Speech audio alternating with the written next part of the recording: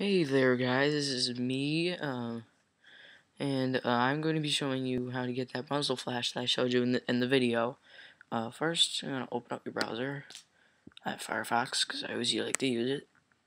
Right, what you want to do, go to the link box, go to www.footagecrate.com. Alright.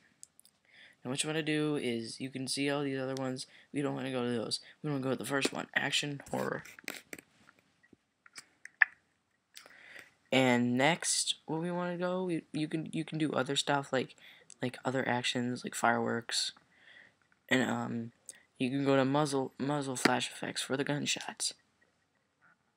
And what you want to do is, so far I know that this one down here works, smoky handgun, and the machine gun right up here works. I don't know. But what you want to do, since I'll pick this one, the machine gun, since it's already the one I have, what you want to do is you click on it, then you see it, that's it, playing right there.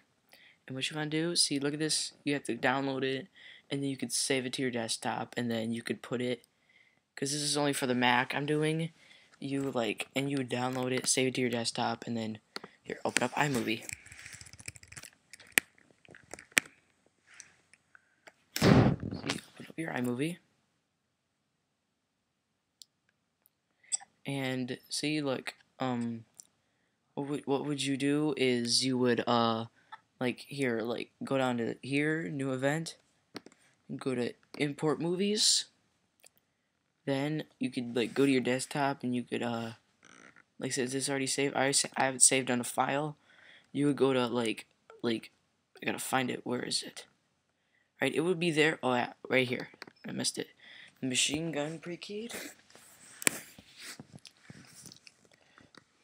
And see, look, it'll pop up right here. See, it's right there. Now, in order to get it right up here for it to stay there, you have to go to iMovie, then go to your preferences. This has to be on Show Advanced Tools, because it'll allow you to do stuff a lot more. Now see, look, if you would you would drag it up there, you would put it wherever you would, wherever the gunshot where you started shooting. Then it would be able to work. See, it'll play right there. Once it's on there, you just go picture in picture. Go to picture in picture, and you can drag it however you want, and then see, look, just like that, huh? So that is how you do it. Goodbye. Please subscribe to my channel, and well, I'll make a next video soon. See ya.